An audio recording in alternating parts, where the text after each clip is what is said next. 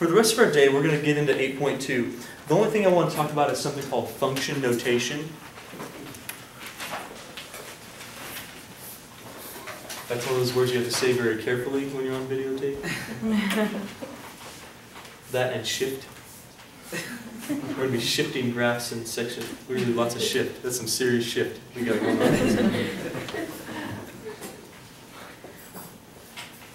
Okay. That joke never gets old. Function notation.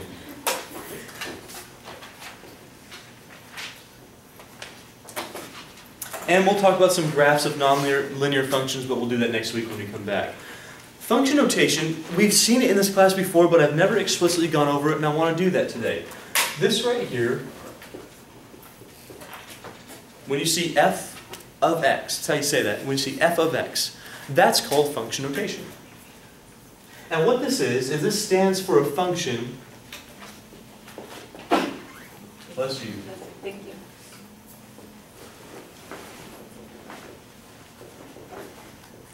Stands for a function whose what we call independent variable. Whose independent variable, that's a variable you plug stuff into. Independent variable is what you plug stuff into. Whose independent variable is what? What's the variable up here? It's x, yeah. That's all this is saying. It's a function whose independent variable is x.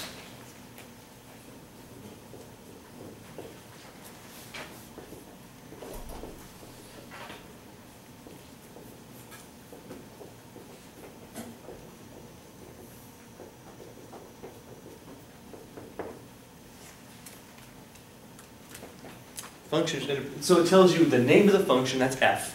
It tells you the variable of the function, that's x. And the reason why we use this is, I've talked about this before also.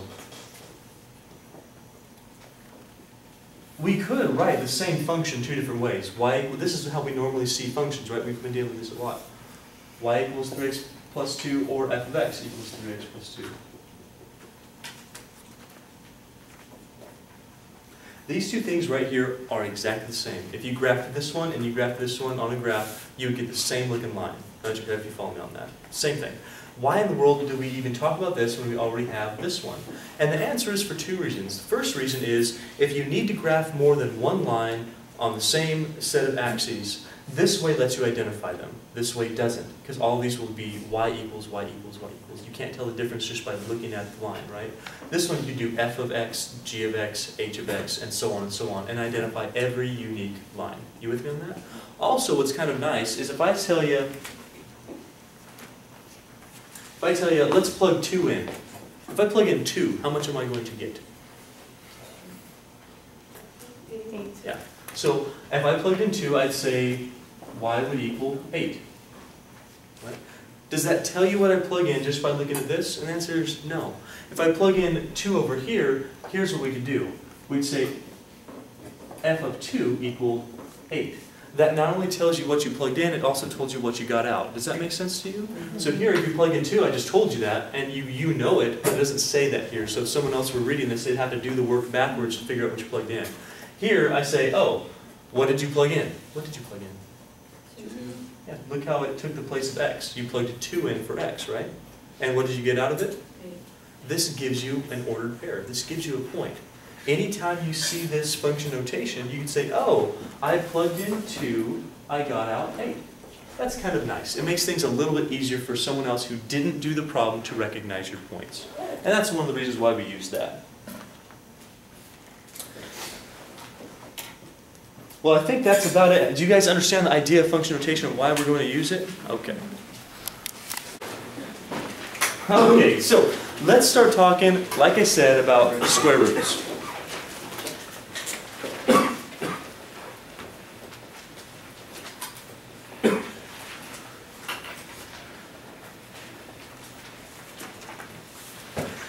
Finding a square root is literally just the opposite of squaring a number. So while squaring a number says take a number, multiply it by itself, what do you get? Square root is the opposite. It says take your number, what number times itself will give you that number. So we're going in reverse of squaring a number. With that in mind, and I know you've all seen square roots before, so these should not be a surprise to you. That's the square root symbol. This is the square root of 49. So what is the square root of 49? The question is, what number times itself will give you 49? How much? 7. Good. Now, is it 7 or the square root of 7? 7. It's just 7. You don't keep writing that square root. So once you take the square root, you're done. So what I mean by that is, here it's pretty clear we have 7, right? But if I give you something like this, what I don't want to see is, oh, the square root of 16 is, and the square root of 4 is, we don't do that. Okay? Once you take the square root once, you're done. I mean, it's just one little step. Does that make sense to you? You don't keep taking a square root until you can't possibly take it anymore. That would kind of ruin your problems. So with this one, we're not talking about the square root of 4. We're talking that the square root of 16 really is just, well, it's just 4. Let's try a few more square roots. That'll pretty much be about it. How about the square root of 121? Anyone know the square root of 121? Good. How about the square root of 36? Good. Well, you guys are really good at this. It's fantastic. How about the square root of 1/9? Is that okay to take the square root of a fraction? Yep, 1/3. Why? Because if you put the second power on both of them, it makes 1/9. Like if you get 1/3 and put squared on both, it makes 1/9. Like that and like this? No, without the. Okay, well, you can do this. This is legal. And that you are right. You are going to get the square root of 1 is how much? 1. And the square root of 9 is 3. So that's how we do get the 1/3. We take the square root of both the numerator and the denominator. That works out for us. We're going to learn later that a square root actually is an exponent. Not an exponent like 2 or 3 or a whole number like we thought, but something else. It's kind of interesting.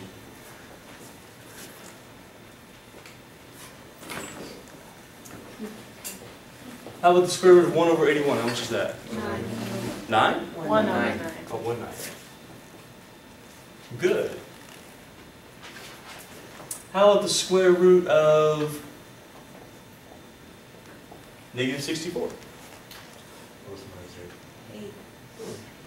Okay. Negative 8. Negative 8? No. Positive Why? I don't know. You guys are guessing now, huh? Let's say we did 8. What's 8 times 8? It's not. You can't. There's no square root. Explain that. You can't multiply two negatives. Well, you can't do a positive. It's not the same. You know what I'm saying? No, you're Negative, just getting mad at me. positive, Don't get mad at me. Yeah, you're right. You're right. You actually explained it really well. You can't take a negative times a negative and get a negative, can you? You can't take a positive times a positive and get a negative, can you?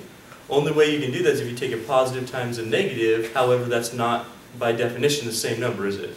So you can't do this one. You go, okay, if I picked 8, 8 squared is 64, negative 8 squared is 64, not negative 64. So in this example, you go, how am I supposed to take the square root of a negative number?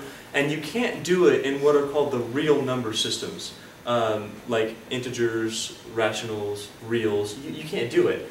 It's not possible. Now, when we get further on in this course, we will be able to accomplish this problem, but it won't be in what are known as real numbers. Remember talking about real numbers as far as domain goes? It's pretty much every number that you know of right now. You're going to learn a different number system in a few weeks, like 3 weeks. We'll talk about that. It doesn't make it any harder or anything, but it says that this is possible there. For right now, what we're going to say is there is no real solution. Don't put no solution, because we will find one eventually. It's no real solution.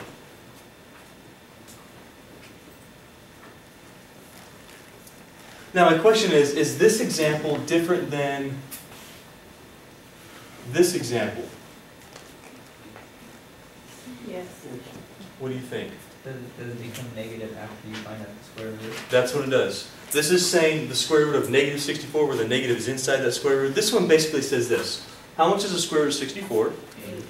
Now take the opposite of that. So this is the opposite or the negative of the square root of 64. This one has a solution. This is just fine. This is negative 8. Notice the difference? If the negative is inside of our square root, yeah, we can't do it. That's no real solution. But if it's outside, it's really not being applied to that square root.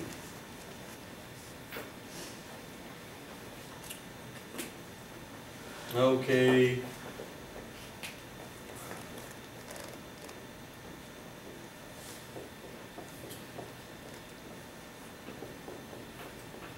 Again, which one's possible here? The top one or the bottom one? Top one.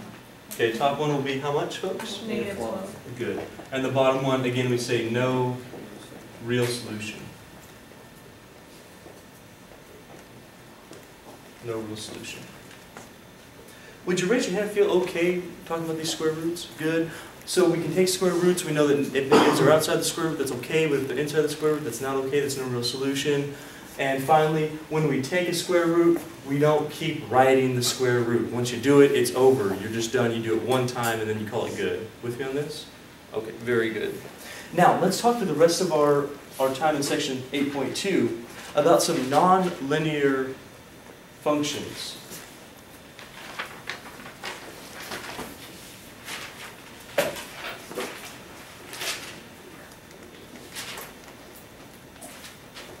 Quick question for you. What did linear mean, by the way? Okay, if linear means line, what's 9? It means 9 lines. I am part German. You know that, right? I could say 9. Like Arnold Schwarzenegger. Across this mathematics. What now? The cheating man. It says the running man? No, cheating man. Yeah, okay. Did he cheat? I don't watch the news. He has like a 10-year-old kid with the nanny. Yeah, but if you're rich, it's okay. I would just shut up and smile. It's called a double standard. You guys didn't know those exist? Anyway, if it's not just politicians, it's rich people. Happens all the time. Like me, I'm super rich, right? I can do whatever I want. So that's awesome. I'm famous, obviously. So if linear means line, what does non-linear mean? Non-line. Non-line. That doesn't mean we're going to be drawing dots everywhere. I mean, lines mean for us straight lines, so we're going to be drawing curvy lines somehow, or non-perfectly straight lines. Are you with me on this? That's what we're going to get out of these things. However, we really don't know the shapes of any of them at this point in our studies, so we're going to have to make some tables up like we did before. So in order to do your nonlinear graphs, like on your homework, what we're going to do is make up a t-table, and there's one key point here. So make a table.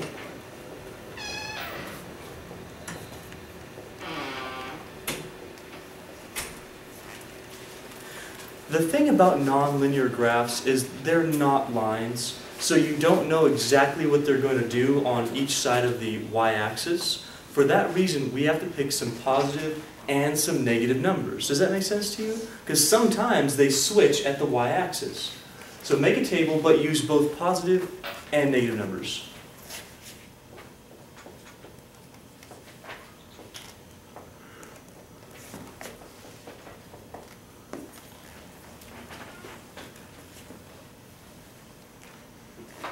Let's do a couple examples here.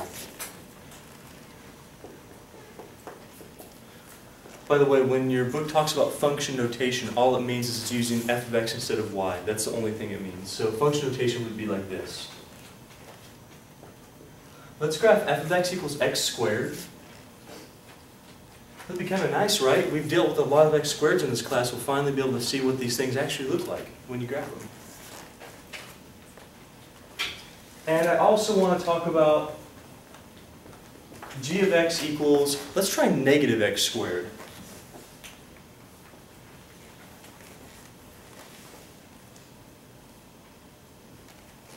Well, x there and